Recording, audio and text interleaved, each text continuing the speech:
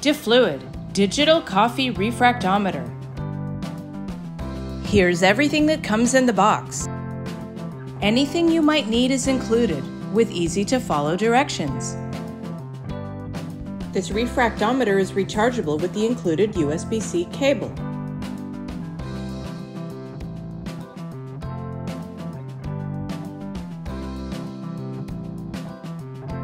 Let's get started and measure some coffee concentration.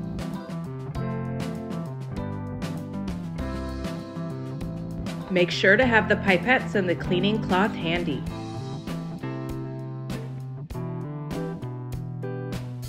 Before measuring anything, you must always calibrate the refractometer.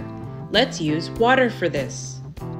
Start with a short press followed by a long press until zeroing pops up.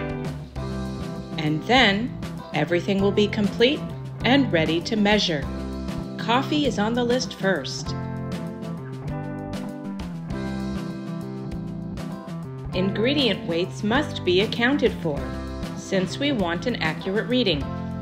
Set the levels accordingly, and then push the button on the phone in order to have the reading transferred over to the phone into the DiFluid app. This reading will help you make the perfect coffee. Enter any necessary recipe details and save. Measure sugar content too.